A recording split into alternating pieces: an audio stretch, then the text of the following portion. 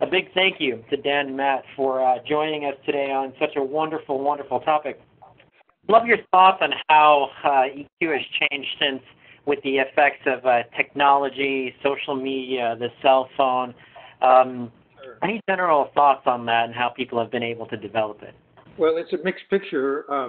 Let me talk first about how it matters in terms of, for example, working at a distance. Many companies have teams where people are geographically distributed, even around the world, and the the brain, the social networks of the brain, are designed for face-to-face interaction.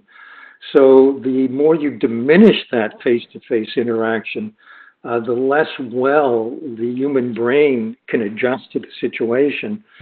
Best, of course, is, let's say WebEx, being able to see and hear someone at a distance. It's the second best to being with them.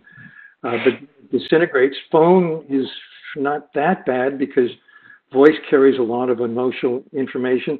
The worst is text only. There's research showing there's a negativity bias to text messages. If you ask the sender, was that message pretty positive? And they say yes, the receiver says, well, it was pretty neutral. If the sender says neutral, the receiver is likely to say negative. The worst part of this is what's called technically cyber disinhibition. When you're face to face, your social brain tells you instantly how someone else is reacting, but that part of the brain has no information to go on. That's the disinhibition. So it means that your worst tendencies can be expressed. If you're really upset or angry at someone, you'll sit down type out a text message or email and send, and you may really regret it the next day. So just a little advice: never send a text or email.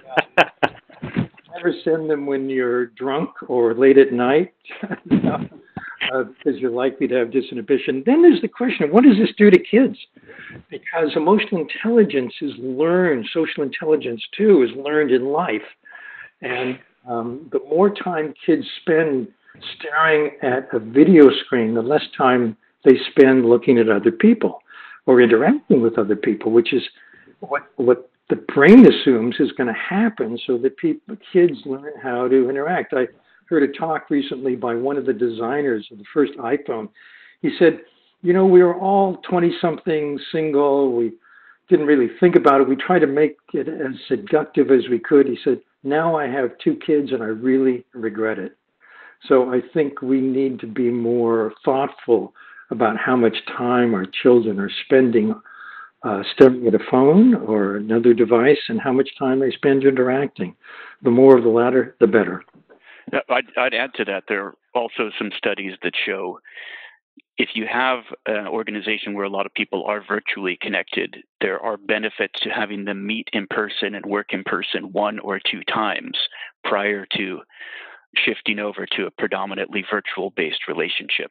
That's shown to help with a lot of the issues that Dan described of misinterpretation or not even picking up on the cues that you would otherwise learn from being in the presence of another person.